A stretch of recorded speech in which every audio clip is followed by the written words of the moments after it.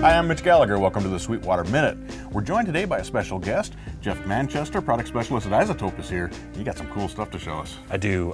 We have a lot to cover. We have new updates to Neutron 2, Ozone 8, tonal balance control, mix tap, visual mixer, a lot of ground to cover, but we're really excited about it. Holy smokes, that's a lot going on there. Yep. I've had a chance to check some of the new features out in both Ozone 8 and Neutron 2. You guys are doing some spectacular stuff. I mean, it's so powerful for getting your mix together. I appreciate that. Thanks. Yeah. Now, of course, Ozone is great for both mixing and for mastering. That's right. Running it standalone, it works obviously ideally for doing mastering, but you can also, with Ozone Advanced, break that out and use those plugins inside your DAW. That's true. You can run them as component plugins, which a lot of people love to do. You can run it standalone. We have great new power and abilities for people who want to do referencing. We have Master Assistant also, if we're talking about Ozone, which is brand new. People were used to Track Assistant and Neutron. We brought a lot of that smart DSP and machine learning into the Ozone platform, and we think people are going to love it. Amazing. So for those who aren't familiar, what is Neutron? Neutron is our channel strip. We had Alloy earlier, and we're sort of breaking out of that sort of paradigm and going with more of a machine learning, smart DSP angle. We have technology in there that allows you to analyze the audio that's passing through it, give you a custom preset, that sort of thing. And the new thing with Neutron is that we have inter-plugin communication. That was there in Neutron 1 with the masking meter. If you had different instantiations of Neutron in your mix, they could talk with one another. Now Neutron 2 can talk to tonal balance control, which we'll talk about in a minute.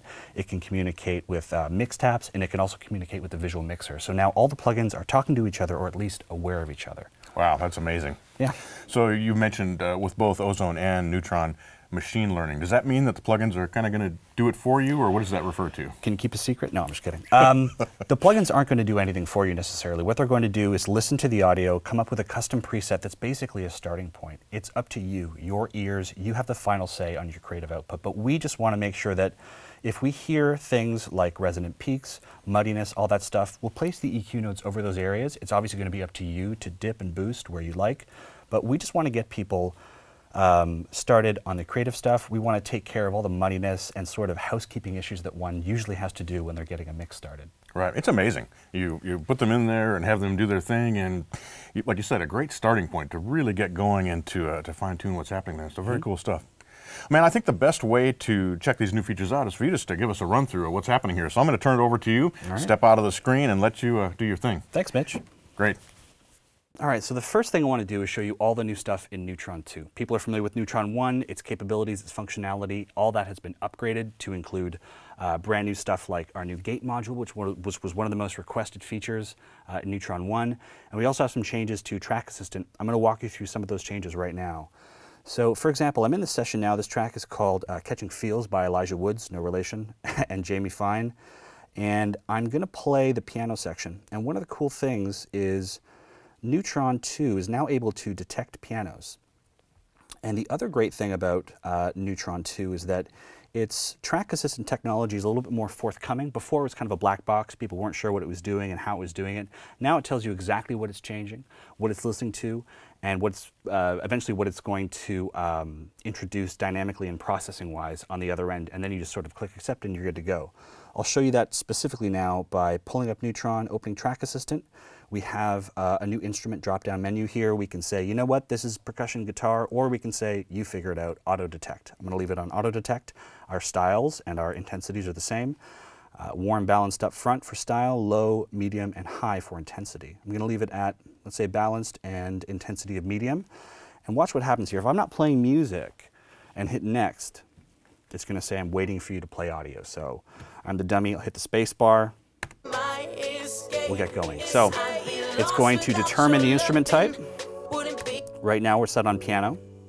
It's going to select a preset for us and make some adjustments to the module parameters. About 10 seconds later, when I'm ready and I like the sound, I'll press accept. And as we can see, Neutrino, which is the instrument detection portion of Neutron 2, has detected, as I said earlier, that this is a piano. So we got that right, and we can do some spectral shaping down here and add some sort of warmth and sort of light low ratio dynamics if we find any peaking or anything like that with the detail and amount slider. It's also made some changes to the EQ. It's found a couple of little maybe resonant peaks that we might want to take care of. It's made some changes to the compressor and the exciter as well. So one of the really cool new features of Neutron 2 is the gate. A lot of people asked for one, and we listened, and we've actually implemented it in a really cool way that's consistent with a lot of the functionality and customizability of our existing modules. So if I call up the gate right here, we can see, first of all, that it's multi-band. I can solo and switch on the bands as I like. We can only have 1, 2, or all of them active. We can sidechain, and the really cool thing is we have hysteresis and hold for all of those bands. Hysteresis is a function that was found in a lot of old consoles, and we have it here, and what it means is we have 2 thresholds on our gate, one that opens and another threshold that's a little bit quieter, 2 dBs lower, that closes, and this means that we'll get less chattering, we'll mitigate a lot of crosstalk issues, we'll get some really smooth gating ballistics. So we're excited to see what people do with this new gating feature in Neutron 2. So one of the things that people really loved about Neutron 1 was the masking meter.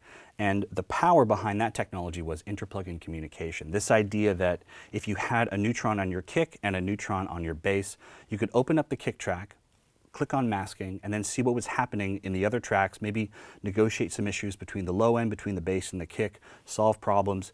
We've taken that technology, the interplugin communication, to a whole other level with the visual mixer, which I have now on my master bus right here, just after Ozone, which we'll talk about in a moment. And this is really cool. This creates an entire sort of soundstage, a picture of all your tracks. We don't listen to our mixes track by track. We listen to all those tracks together at the same time. So we thought it might be cool to have a sort of bird's eye view of what's happening in the entirety of your mix session. So anywhere you have a neutron or even a mix tap, which we'll talk about in a minute, you can send information to the visual mixer. So right now I've got the entire mix right here, and we can see that we have our marimbas, our chords, our pads, everything is right here in this visual mixer sort of bird's eye view. So the other cool thing is I can change gain, panning, even stereo widening, all from this visual mixer without having to go track by track. And this is all possible because of interplugin communication. So for example, we hear that vocal. I'm going to go find it over here, top line vocal hook. I can bring it up in gain, and bring it down, left or right. If I bring it back to the center of the mix, I can sort of unstereoize it, make it a bit tighter, a bit mono, or I can pull it apart and make it really wide. I haven't made any changes to the gain or anything. I've just widened this sound. And those features are across anything else you have in the visual mixer. So for example, I can take the marimbas, make them a little louder. And the other cool thing is I can make mix snapshots. So for example, I like this mix configuration. I'll press set. Now I have that set. And when I make some changes to this portion of the screen, let's say I want to make a very narrow mix, I'll make a very narrow mix and I'll press set. And now I have my second snapshot. And just for exaggeration's sake, I'll make a super wide mix and make everything sort of far apart and set that one. So now what I can do is essentially audition different mix scenarios instantly. So right now, I can go to A. This is what we started with. I like that. How does B sound? That's my narrow mix. That sounds okay.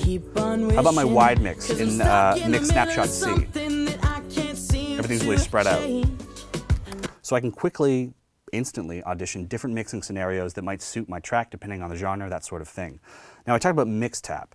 You don't have to have Neutron or in fact any iZotope plugins on the track to be sending information to the visual mixer. So for example, I can see that on my bridge pads, which I'll go find in my session, right here, I have an instance of mix tap. It's a super lightweight plugin that just sits on that track and sends information to the visual mixer. It also sends information to tonal balance control, which I'll get into in a moment.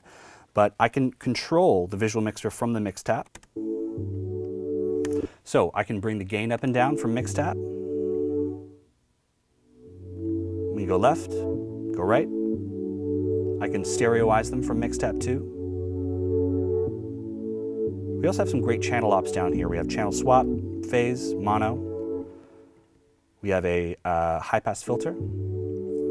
So again, all this communication is happening because of interplugin communication, helping you get a better mix faster. And we also have this technology implemented for the mastering side of things, because we find that people are mixing and mastering a lot of stuff together. So now you don't have to move from mastering to mixing or mixing to mastering. All of it can happen in sort of one session with tonal balance control, which again, I'll get to in a moment. But so we've covered some of the features in Neutron 2. Let's jump into Ozone 8. There's a lot to cover, so we'll just get right to it with the Master Assistant. People are familiar with the Track Assistant technology in Neutron 1 and Neutron 2. We brought some of that over to Ozone 8 to help you get started with your master. It's a starting point. It's not the destination. It's just the beginning. So when I click on the button, we see that we have 3 destinations again: streaming, CD, and reference. This is really cool.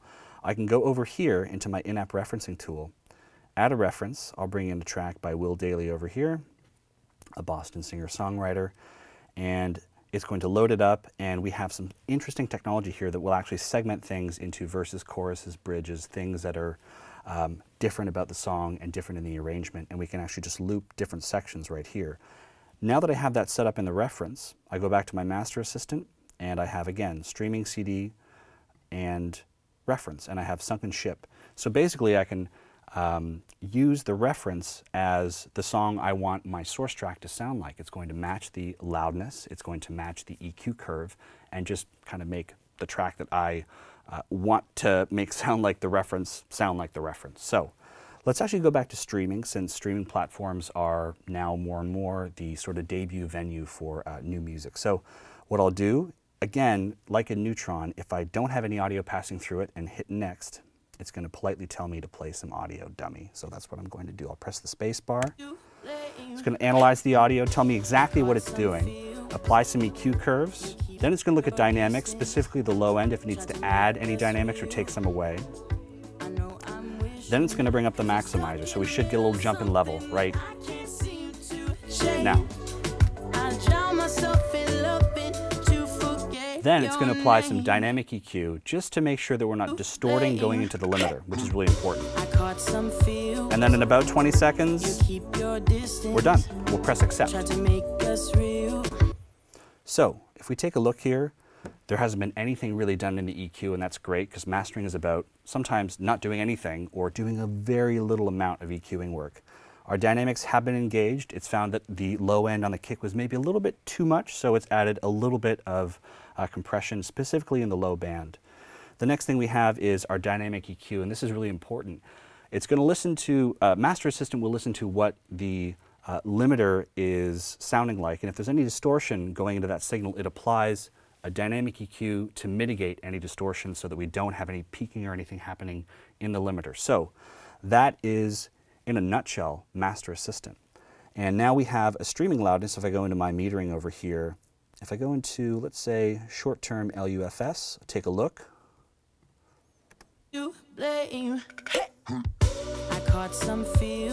So an LUFS of around -14, which seems to be the acceptable cutoff these days for streaming services in terms of the way that they normalize audio. So they bring things up that are a little bit too low, and they bring things down that are a little bit too high. We found the kind of sweet spot to be -14 LUFS, so that's what we've implemented here in this Master Assistant technology, specifically for the streaming target. So the next thing I want to show you is the in-app referencing technology. So I brought in a reference before. It's a track by Will Dailey. It's a little bit louder than my source track. I'll play a little bit of it for you. If I press the little on button there, we can hear our reference, specifically this loop that I've chosen. If I press it again, we'll go back to our source track, back and forth. So if I want to know how loud that track is, that reference track, I can go into my metering over here and go replace input with reference. So now my input will show me the loudness of my reference, and the output's going to show me the loudness of my source track. So without hearing the Will Dailey track, I can see that it's coming up at around -9 LUFS. Mine is around -14 LUFS. Now let's say I wanted to match my source track to the loudness of that reference track. I can go into the maximizer and go into the threshold learn function and type in, let's just split the difference, -10 LUFS. And now I'll press learn. We're going to get a little jump in level, so you might want to adjust your speakers at home. Try to make us real.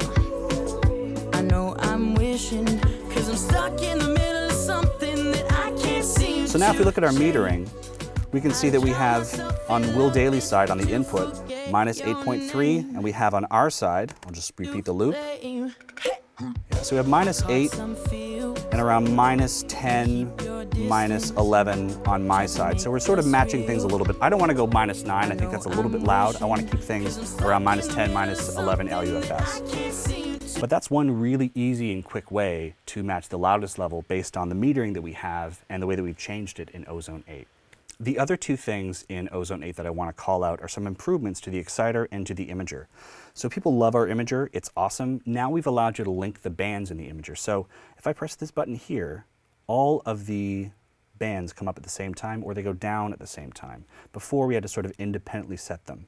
And the same is true of the exciter. We can link the bands here and bring our mixes all down at the same time or our amounts all up at the same time. And just like Trash 2, where you could sort of apply a different kind of trashy, distorted tone to each band, we can do the same thing now in the exciter. So we have independent per band functionality here. So let's say in my low band I just want to do analog, in my second band I want to do tape, and in my third band I want to do tube. You get the picture. You can independently craft a different sound for each band in the exciter. So those two things are brand new as well. We also have some changes to the maximizer. In addition to threshold learn, we have a new low latency IRC. In fact, it's called IRC LL. And if we go down a little bit further, people's favorite IRC, it seems to be, is IRC 4, which we introduced in Ozone 7. For Ozone 8, that has been improved, reworked. It's a lot more responsive, much smoother, less pumping, that sort of thing. So some new DSP all over the map in Ozone 8. One of the great new things about this release, Ozone 8 and Neutron 2, is tonal balance control. This is a plugin that comes with either Ozone 8 or Neutron 2. Now, before we talk about what the plugin does, let's talk about tonal balance. So when people think of great mixes, they think of a great tonally balanced mix. But what does this mean? People out there who are mixing often don't have great rooms, speakers they can trust, or maybe 10,000 hours of ear training to achieve something close to great tonal balance in their mix. Tonal balance is essentially the distribution of all the frequencies that make up all the instruments and tracks in a mix, from low to high. And a mix that has great tonal balance is a sort of pleasant distribution of all those frequencies. To solve this problem, we created this plugin, Tonal Balance Control, to give people a sort of gut check to see if they're well within the range of what is considered to be a great tonally balanced mix or master. And we did it by analyzing thousands and thousands of great mixes and boiled them down into 3 targets. If we look at the target menu here, we have bass heavy, think EDM, hip hop. We have modern, which is more rock and roll, top 40, and we have orchestral, which is sort of self-explanatory. You notice as I switch the targets, we have these green overlays. These represent the acceptable ranges of those respective frequency quadrants, low, low mid, and high. When I play the track, watch as the bars sort of dance around those green overlays. I caught some feels. You keep your distance. So we can see here, our low end is pretty much in check. Our low mid is pretty much in check, but we're getting a lot of activity on the high end in this green overlay. Now, before we solve this problem, I just want to say that a lot of people might be thinking, you know what, music doesn't fit neatly into 3 little categories, and you're right. That's why we're allowing you to go into the target menu, and you can create your own custom target curve from a track you love. So I'll take Sunken Ship, for example, open that up, and almost instantly it's created a new target curve for me, and I can go in and name that one, and I'll call it Jeff's Dope Target. Or I can even choose a whole cluster of tracks. Let's say I have a whole record that I love. In this case, I've got Maggot Brain by Funkadelic. It's one of my favorite albums. I can take that entire album and bring it in to tonal balance control and create a composite sort of target curve from that whole record, which I consider to be a really well tonally balanced record, has a great sound. So we allow you to do that too. Let's go back to these 3 targets for a minute. We're going to stick with modern. And as I play this track, you'll see that we have this view, we have broad view, and if I switch over, we have fine view as well, which gives us a sort of different, maybe more detailed look that we're sort of used to. We have distribution of frequencies from the low, low mid, and high, and we can see that we're having some trouble here with the high end. It's getting a little peaky. So instead of actually going to one of our plugins, one of our Neutrons, one of our Ozones, we can do it right from Tonal Balance Control. I'll show you what I mean. So I have Ozone 8 on my master bus right here. So I'm going to switch back to my broad view. And you can see that line is sort of peaking on the high end. It's a little S-y, this track. Now, instead of having to flip back between instances of Neutron and Ozone, I can do it all from tonal balance control. So I'm going to go down, and let's say I think that this problem is a bit more of a mastering issue for me to solve. So I'm going to call up my Ozone EQ right from tonal balance control. I'll find it over here, Ozone EQ. Now I'll pull it up. And we can see the EQ curve and affect it right from tonal balance control. And this is all possible thanks to inter-plugin communication. So I'm going to apply a bit of a high shelf here. I don't want to be too liberal with this. I'll reset my loop. So now we're sort of within the bounds of a typical sort of high-end green overlay here for this modern target. So I'm happy about that. But the thing I'm still hearing in this is we're getting some S's. It's a little sibilant, and you might have to put your headphones on to hear what I'm hearing, but I'm definitely hearing some sort of harshness. Sibilance is, of course, strongly stressed consonants that produce a kind of sh, s, hissing sound, which can be really aggravating for your listener. We have a new tool to deal with this. So now I'm going to go into my Ozone 8, which is on my master bus, to deal with some of those S's. And I'll call up the Transient shaper. Make sure that it's before my maximizer. And when I play the track, I can solo this band and bring it over an area that I find is especially sibilant. Right about there. Narrow my band a little bit. Those S's are definitely in that region. Now I can drop my threshold.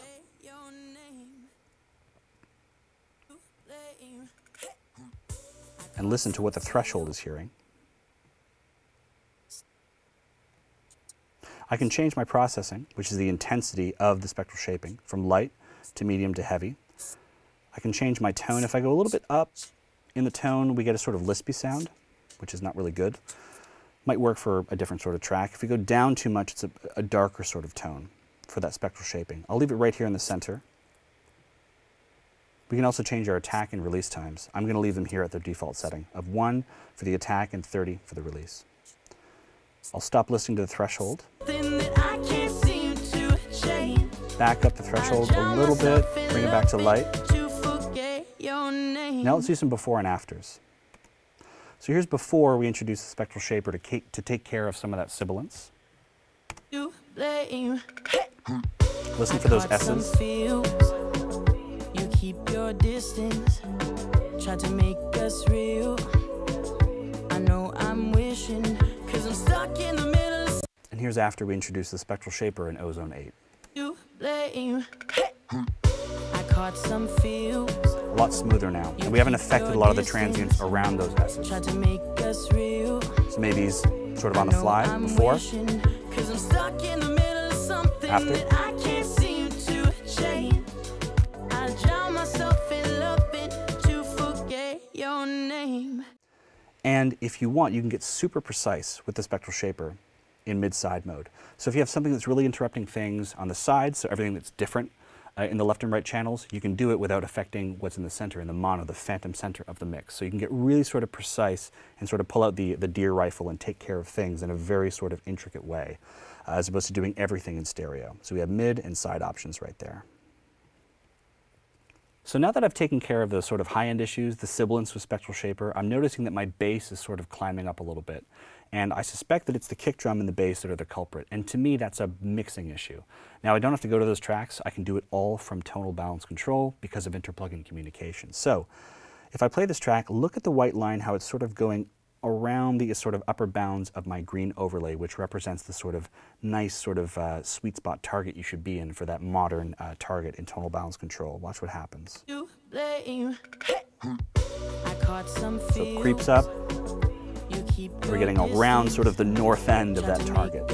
So I can go over here, call up my kick, and make some changes right from tonal balance control.